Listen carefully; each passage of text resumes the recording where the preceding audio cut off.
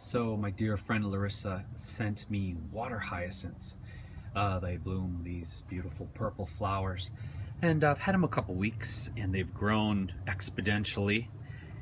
I put them in just water with some sand in the bottom in this plastic barrel, and of course right away I had problems with mosquitoes, and there were many little baby mosquito larvae in the water.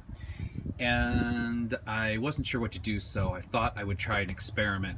So I took regular old vegetable oil. Now I don't think it really matters that this is organic, but it is. And this was just what I had in the house. It's a combination oil, but I'm sure you could use corn oil or any kind of oil. And I kind of tried to cover the top of the water with a thin layer of this, thinking that it may smother the larva without having any damaging effect on the actual plants. And sure enough, it did. This experiment was completely successful. Within 24 hours, there's all kinds of dead baby mosquitoes underneath this oil. And it cost pennies to do this, and completely non-toxic.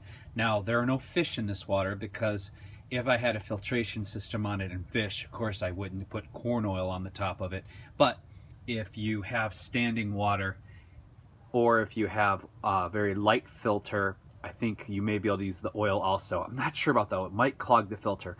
So let's just go with right now, no filter, standing water, water plants, mosquitoes, add some corn oil. Plants are still happy, mosquitoes are dead. I'm happy. Experiment successful. Please, if you like my quick, practical, inexpensive advice, subscribe, and I will continue to make more videos for you that don't showcase my face.